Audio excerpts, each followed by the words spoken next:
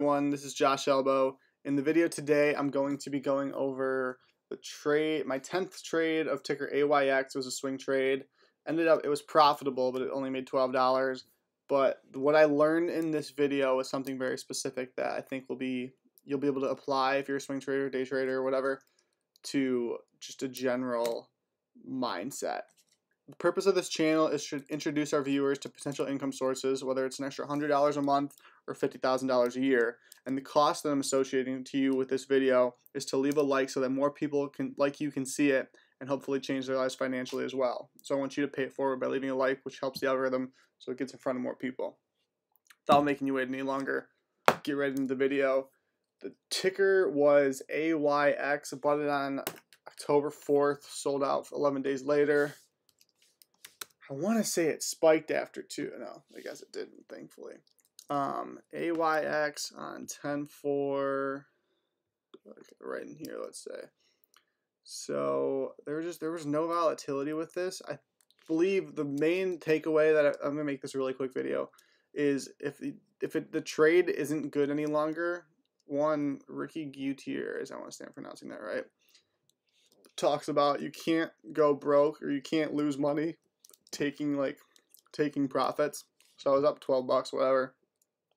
It's not about the profit there, but there just wasn't enough fluctuation. There was no volatility. I don't know why. I think I bought it because it was right after the previous couple dips. It was probably oversold, so I bought it right in here, right after the confirmation, 10/4, and it just wasn't doing anything. Bought it 10/4, probably bought it in here and sold it right around here. It just wasn't moving as much as I was expecting it to. I probably learned something new watching the Zip Trader Charlie channel on YouTube and was like, this just isn't a good trade anymore. I happen to be in profit, so I got out of it.